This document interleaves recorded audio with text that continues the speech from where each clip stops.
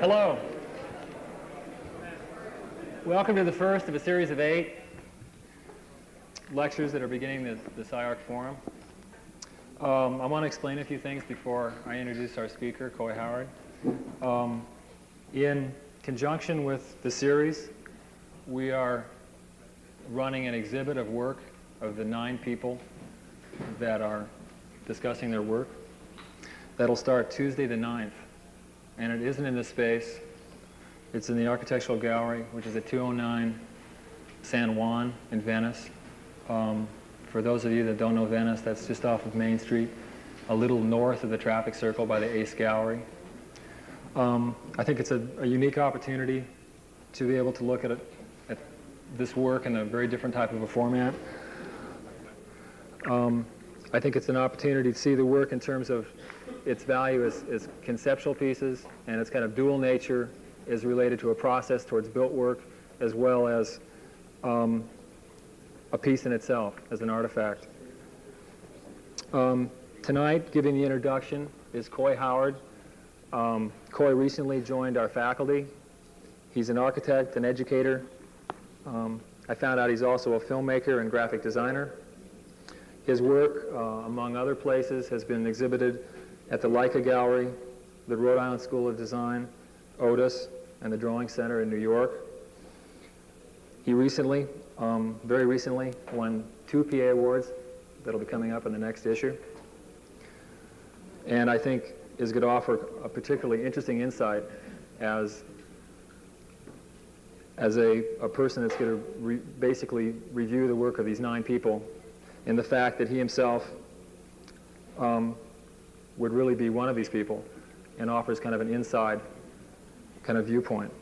His talk is Erosion, Discontinuity, Incompleteness, Transformation, a critical review of recent work in LA, Part 1. That's a pretty good sentence. And I've been told to tell you that the slides are autofocus intentionally.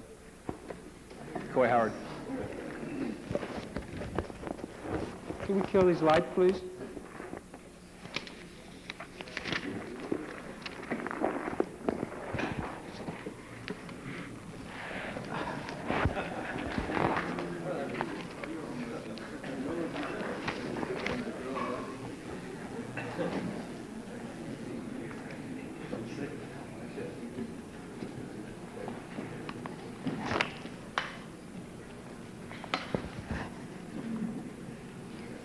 Thank you.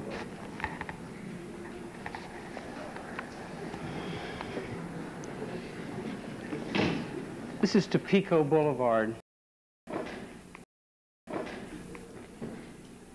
You are one of the shadowless east-west routes.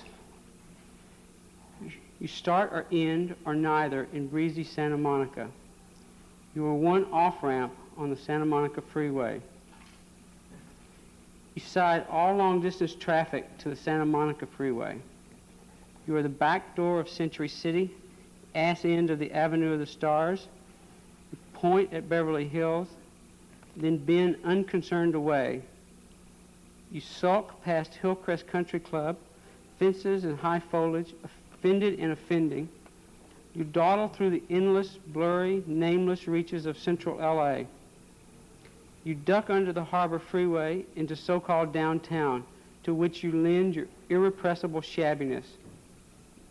You consist of asphalt, cement, and largely cheapish small buildings. You have a dustily marginal air. You seem immunized against the showy. You favor the gross wholesaler and the odd small business. You look unphotographed. You are unthronged. You are a familiar address for stop-and-go businesses. You are unlike Swift Olympic, purposeful Santa Monica, wishful Wilshire, nerve-wracking Sunset. You are the back of the turned back of the city.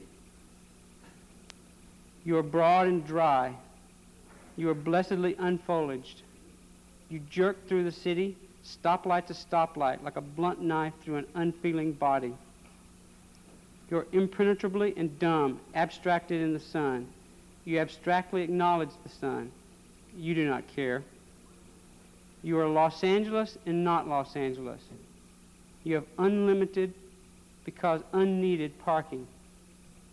You make every pedestrian look like a thief. You are a deserted mansion of air. You are honest and without illusions, and no spoiled illusions, because no one ever had any illusions concerning you. You are fiercely depressing. You are poetic, obviously. You are the typical address of a chiropractor. You laze in the afternoons like a long, flat cat. You are late afternoons, almost beautiful, light-soaked. You are destroyed by twilight. You are dead in the night of your feverish streetlights. You are ruins in the night, post-nuclear site of mountainous gloom vapors, suicide alley. You are inhuman, horizontal, monstrous in the night. You feature in the night a few beery, low-wattage Mexican joints, a few gas stations, some lighted signs. You feature no haven. You inform the visitor that something is wrong here. You inform the restless, nervous, uprooted visitor. You inform him that where he has come to is a joke on him, and you're not kidding. You do not care. You look uncared about. You look unintended, uncalculated, uncomplimented by anyone ever until this moment. You look to be the forlorn historical accident you are. You are like a side street with elephantitis. You are a great place for a murder. You are a great place for the murder of an obscure, transient person by another obscure, transient person. You are without remorse, remorseless. You are innocent with the innocence of a homicidal moron. You inform the visitor that sky, light, air, that nature is not worth caring about. You inform the visitor that humanity is not worth caring about. You are a self-fulfilling prophecy. You would taste chalky if you had a taste. You would smell of dry rust if you had a smell. You would be, if a sound, a faint, distant rattling. You would be grainy to the touch of a hardness gradually crumbling. You would be to the inner sense and are the paradox of a grandiose humility. You are the spirit of littleness lordly in the sun. You are a parade route for entropy. You lay across the city like a UFO runway. You complacently anticipate a horrible future. You are stronger than love, than intelligence, than energy.